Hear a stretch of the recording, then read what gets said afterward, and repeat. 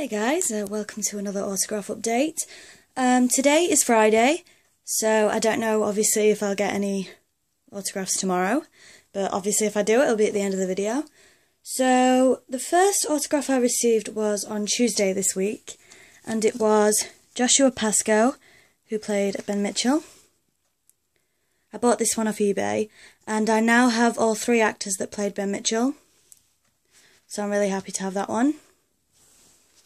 The next autograph I received this week was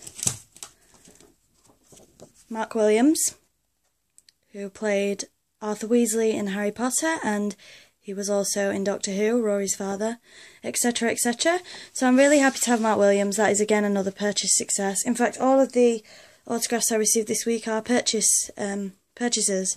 So not much luck with the TTM, but Mark Williams, I'm really happy to have him. I have two of his now. And then I received a massive bundle from Rick Snowden, who you might have seen in The Voice, and he's a musician, and I really like him. So we have a picture here that he sent me. This is from him on The Voice. I think I paid £10 for this whole bundle, and I got a lot more in it than I thought I would have. I think that's another photo of him on The Voice. This one's signed in gold, and that one's signed in silver, so I really like how they contrast each other, and it just looks really nice, in my opinion. And then we have a CD, Black Magic, which is his band, The End of Falsehood. This isn't signed, but I thought I'd show you the whole bundle anyway. And then we have a LP from Black Magic. Oh no, actually I think this is another album. Yeah, it's another album. Again, not signed, but I thought I'd show you it anyway. We have his single, Bring You Home. Once again, not signed. And then a little card for Rick Snowden.